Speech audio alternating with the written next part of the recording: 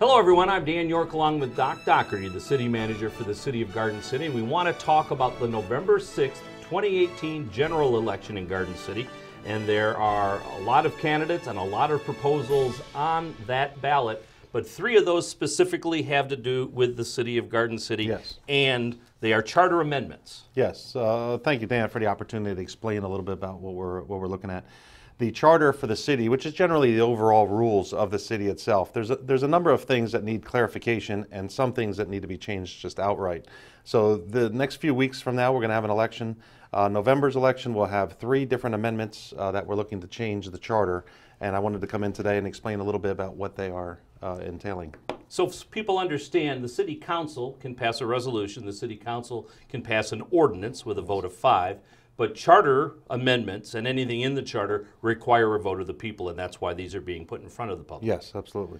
And many of these things that are basically cleaning up the charter, I guess. Yes. We ran into a couple of situations where we found holes in our charter, really, where things weren't covered. Yes. And that's how we got to this point, I think. Well, one of the concerns we always have to look at it as administration for the municipality is we have an answer to one question, but what if this happens? Sure. So we always have to be ready for a backup, which is really what two of these three amendments are all about. All right, let's go through the three amendments and then try to explain exactly what the intent is. The first one is proposed charter amendment number 1, and it says it is proposed that sections 2.03 and 2.09 be amended to provide that when a mayoral vacancy is filled on a permanent basis by an election, the mayor pro tem, who acts as mayor on an interim basis, shall resume his or her council seat, and that the person appointed by the council to replace the mayor pro tem on the council shall be a member of the council for a limited period of time during which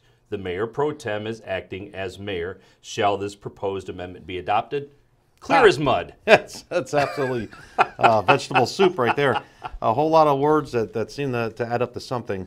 Basically, what our objective there is currently if the mayor pro tem or any time in the future steps into the mayor position, the way the charter's written, there is no way for them to step back. Correct. So they're helping out the city, stepping up to say, I'll be mayor interim until we have the next election. Well, but when the next election happens, if they still have 2 years on their seat, their time, they'd like to step back, well, they cannot. So this is basically asking the people, do you believe it's okay for the mayor pro tem to step up to be mayor for a short time, and when that job is done, they can step back to their seat that they've been elected to? Now, they would only be able to stay for the time that they were elected for. They won't get extra time. But the idea is if you step up to help out the community and then you immediately lose your seat when a new mayor comes in, you kind of lost a couple of years Sure. of time you were elected Sure. for. So this charter amendment number 1 is basically saying, do you believe it's okay for the mayor pro tem to step up and then go back to their seat where they originally started from? And where this became an issue is two things. A charter amendment several years ago gave everyone on council a 4-year term, including the mayor. Yes. So in the case of our current mayor, had he left to serve in Lansing as a state representative, there would have been actually 3 years remaining Yes. in the mayor's term, Yep. which then if Mark Jacobs had stepped up to be the mayor for the 1 year, because then we would elect a new mayor at the next election, it wasn't really covered in the charter whether or not Mr. Jacobs could move back onto Yes. council to finish his 4 years or whether or not he was done. Yes, he would have given up 2 more years, and I think most people would say that's the way the charter's written because it's not written. Right. It doesn't explain step 2. So, Right. so that's what that is. Which may cause someone to not take the mayor's position because they don't want to lose their guaranteed 4 years on council. Absolutely. Which brings us to our next charter amendment proposal. That one is proposed charter amendment number 2. Shall section 2.03 of the Garden City Charter be amended to provide that if the council member receiving the highest number of votes in the last general election is unable or unwilling to act as mayor pro tem during the absence or disability of the mayor, or unable or unwilling to hold the office of mayor if a vacancy occurs, the council member who received the second highest number of votes in the last general election shall act as mayor pro tem during the absence or disability of the mayor and hold the office of mayor if a vacancy occurs. Again, folks, these had to go in front of attorneys. These had to be approved by the state of Michigan and the Secretary of State. So that's why they become so wordy at times. But what are we trying to accomplish here? All right, so going back to charter amendment number 1 is if that vice mayor or mayor pro tem steps up to that seat, that works out okay, and then they can come back if we say yes to number 1. Number 2 is, what if they're not able to step up? Sure. What if, say, there's a family crisis takes place for a mayor pro tem in the future, or work? You know, they can be on the council, they can make regular meetings, but they're not able to do all the extra duties of mayor. They just can't step up. The charter doesn't say anything about it. They're basically forcing the mayor pro tem to be the next mayor. Whether they want to interim. be or not. Yeah, so this amendment number 2 says, if the mayor pro tem, current mayor pro tem, cannot step up, then who would step up in line would be the last person who got the most votes from the last election. So basically, the time the mayor pro tem becomes the mayor pro tem, whoever came in second place, they would almost be the vice mayor pro tem. Sure. So this says to us now, the answer is, if a situation would have happened like we talked about this fall would have happened, where the mayor's vacant position would have become vacant, the mayor pro tem would have stepped up. If they can't step up, who steps up in their place? So number 2 is basically saying, let's have a backup to the backup.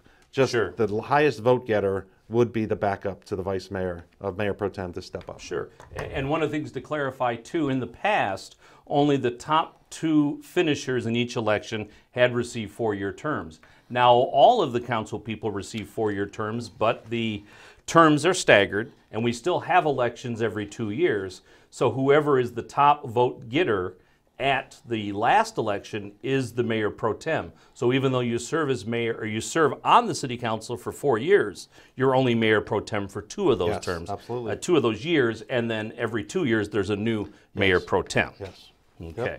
And our final one is proposed charter amendment number 3.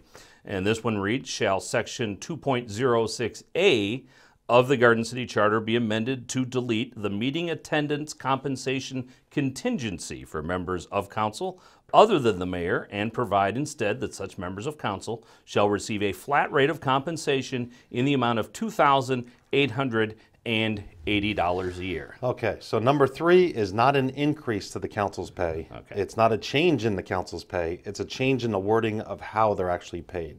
Currently, they're paid at $60 a meeting that's regularly scheduled on the calendar. Correct. So if they have a workshop that just came up in the next week or 2 that was not on the original calendar, they aren't being paid for that meeting. So this is a way to basically say, let's have a flat fee of $2,800. The mayor's position, the reason it says other than the mayor, is in our charter, the mayor is paid a flat fee of $4,000 no matter what. The council is paid $60 a meeting. So coming to all the meetings could add up to $2,800. Sure. But also in that is we've got payroll that has to make sure, was there a meeting last week or not a meeting last week? There's a lot more work to it than just having a flat fee. So number 3 charter amendment is to say, instead of paying individual meetings, why don't we just come up with a flat fee of $2,800 as the mayor's being paid, and just clean this part up. It's less staff time, and it just makes sense that for every meeting the council would come to, they would be paid an automatic flat fee for the year, rather than was that meeting counted as a regular meeting or not a regular meeting, and so on. Right. Now, I've worked around the country a little bit here, and the fees that we're paying the mayor and the council are about the lowest I think I've ever seen. And these numbers, by the way, just so everyone's aware, comes from 1985. Right. Was There's not last been time, any change. Yeah, last time there was a charter revision, and you're looking at what, 30-some years ago or so, was what their salaries were. So just don't want anyone to get confused thinking, well, they're just paying themselves a lot of money, and what's happening. This is really just the way they're being paid, not how much they're being paid. The amount is the same. Yes, and keep in mind, even for that amount of money of $2,800, you're talking about several meetings a month, as well as preparation for those meetings per month. And every time you go to the grocery store, every time you're at the Little League fields, anytime you're at home in the evening, the phone's going to ring by somebody. There's a lot of time put into being a council person. So although on one hand, it's very attractive to help the community and you make a couple of dollars, but it's really not just a volunteer position. There's a whole lot more time put into it that takes away from their life and away from their family. So the $2,800, again, is not an increase in pay or a new pay. It's what they're getting paid. It's just how they're going to get paid. So, and on television, people see that the council meets 2 Mondays a month, but often on those off Mondays, they have budget workshops. They have additional meetings if there's an issue that has to be addressed immediately and can't wait for the next scheduled meeting. The city council can have a special meeting. So they can have 3, 4, 5 meetings in a month, and technically they're only being paid for 2 of those. Well, I have a healthy distrust of government as it is, myself and people should in general, to make sure that things are being done correctly. So this is one of those situations where people may look at 3 charter amendments, a lot of crazy wording, there's something going on here that no one understands. It literally is as simple as it is. Charter amendment number 1 is to ask about the vice mayor or mayor pro tem when he steps up. Can he step back to a seat or her? Yes, would seem to make sense, but it's not written that way. Number 2 is if that person can't step up, who should step up? That gives us the ability to come up with an answer, who is the highest vote getter in the last election, second highest vote getter. And then the 3rd amendment basically says instead of paying council individually for meetings, we pay a flat fee, still adds up to the same amount of money. There's not a lot of trickery in this at all. It's pretty much trying to clean up the charter as it is now, basically more clarifying rather than making changes to the charter is what these 3 amendments are about. And don't forget, you can read the entire ballot language on the city's website, gardencitymi.org/vote. That's gardencitymi.org/vote. The entire ballot is there, plus there are state ballot proposals, there's a Schoolcraft College ballot proposal, and of course all of the candidates they're running for the various offices. And of course you can see the Meet the Candidates program that we recorded also online and on GCTV, but you can go to that website again, gardencitymi.org/vote to see that. Thank you very much for spending time with us. Thank you. And make sure that you do vote on November 6th. Thanks for watching.